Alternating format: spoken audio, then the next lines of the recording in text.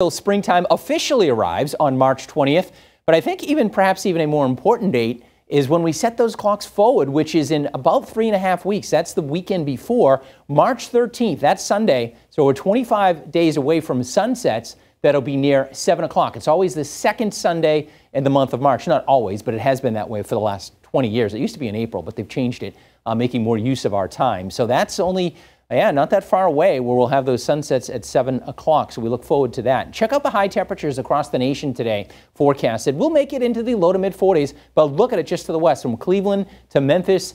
70s, 60s, storm development in here. Area of low pressure is going to move right up into eastern Canada, and that's going to drag the mild temperatures out ahead of it.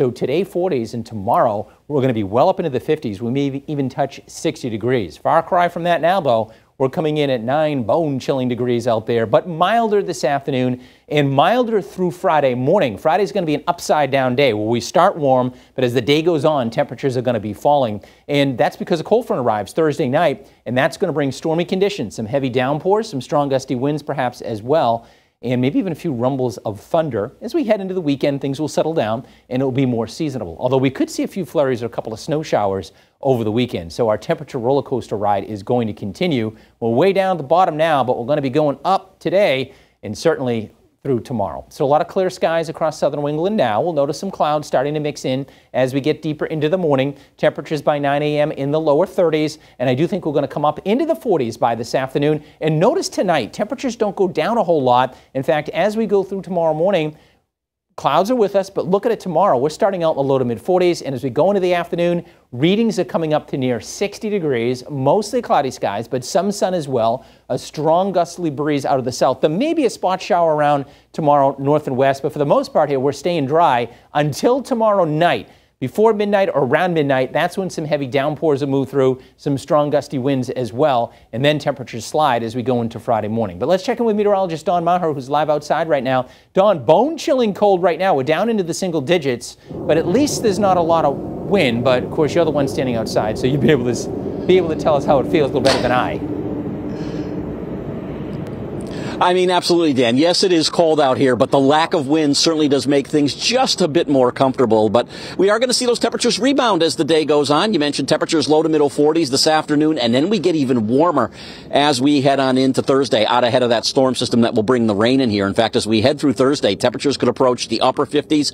Perhaps some locations may even touch 60 degrees. Now, unfortunately, that is going to come with the threat for some precipitation later in the day on Thursday night, and into the first part of the day on Friday. But with temperatures on the mild side, this is going to be a rain event for us here in Western Mass. And we could pick up anywhere from a half to as much as an inch of rainfall as this system moves on through. And then the other story with this is going to be the winds. In fact, we could see winds here in Western Mass gusting 40, 45, maybe even up to 50 miles per hour. The wind's initially going to come out of the south before the cold front comes through. And then it says those winds turn to the northwest behind the front.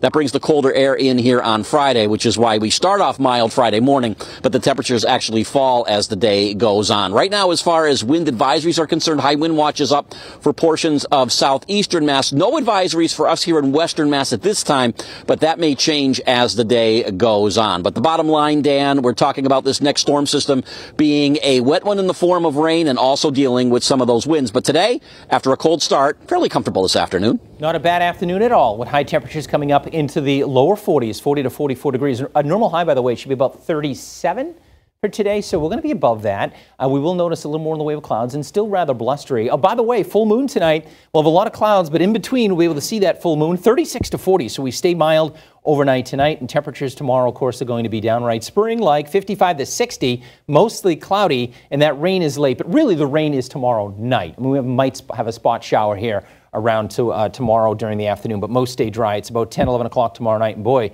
that is unusual for this time of year to see a front like this moving through with the warm air out ahead of it. So some rumbles of thunder, strong gusty winds. That 53 is early. I think by the afternoon, we're probably around 40 degrees at lunchtime and falling through the 30s in the afternoon. Clipper system moves through here on the weekend with maybe a few flurries of snow showers on Sunday. We'll talk more about that in the weekend forecast coming up in a few minutes. Bree and David, back to you. All right, Dan and Don, thank you guys so much. Prosecutors in Georgia started calling witnesses yesterday in the federal hate crimes trial of the 3 men convicted of